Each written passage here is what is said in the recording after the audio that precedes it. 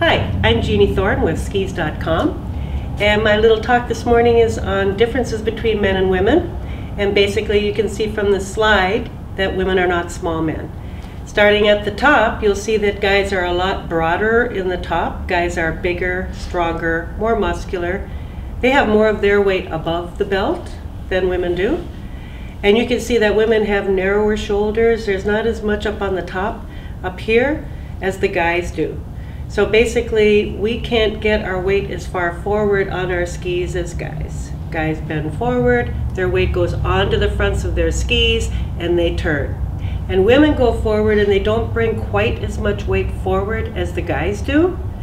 So there's a difference between where we carry our weight. Men carry it up here, and women carry it down here. Now, before we get to the part about the down here part with women, there's something in the middle of our bodies that most people don't know, and that's the curvature of the spine on women. On men, their vertebral column goes down, boink, boink, boink, straight down and straight down to the floor. But on women, we have this curve going out because our vertebral column goes boink, boink, boink, and the tailbone curves out to the back. So you can see in the slide, women have this little ski jump, going down where the guys can go forward and everything goes forward. On a woman, she'll tilt over like this because that's the way we're built. We're built to have children. The tailbone curves out to the back.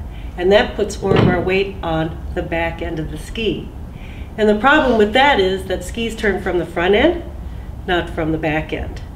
So if you have any trouble with your ski tips wandering, it's because there's too much weight on the back end of the ski. The fronts lift up and they go crazy like this.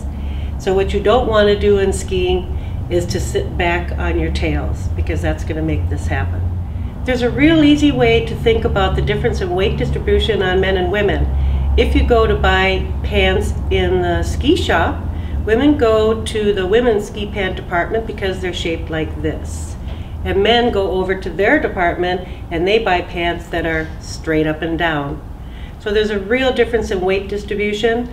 You can think of it as a woman having a lower center of gravity. Not only is it 1 inch lower than a man's, but it's also 1 inch further back. And that's what causes the problem with the ski tips wandering.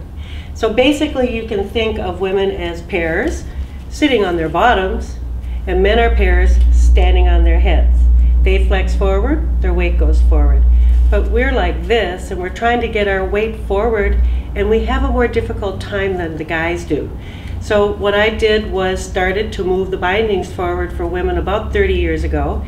And one of the things that's common with all the women's skis is the bindings are moved forward on the ski, because if you can't get your weight forward, why can't we just pick you up and move you forward? So like I said, the common thing with all the skis for women is that the bindings are closer to the front end of the ski in order to get your weight there. It's really simple.